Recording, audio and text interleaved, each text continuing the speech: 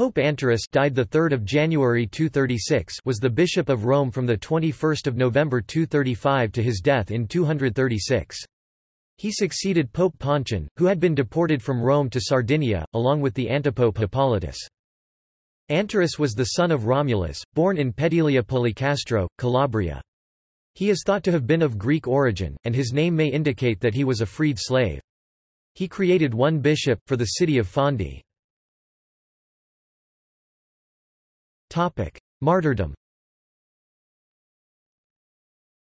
Some scholars believe he was martyred, because he ordered greater strictness in searching into the acts of the martyrs, exactly collected by the notaries appointed by Pope Saint Clement I. Other scholars doubt this and believe it is more likely that he died in undramatic circumstances during the persecutions of Emperor Maximinus the Thracian. Tomb.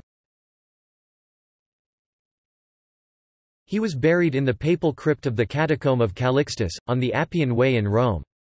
The site of his sepulchre was discovered by Giovanni Battista de Rossi in 1854, with some broken remnants of the Greek epitaph engraved on the narrow oblong slab that closed his tomb. Only the Greek term for bishop was legible. His ashes had been removed to the Church of Saint Sylvester in the Campus Martius and were discovered on 17 November 1595, when Pope Clement VIII rebuilt that church. See also: List of popes, List of Catholic saints. References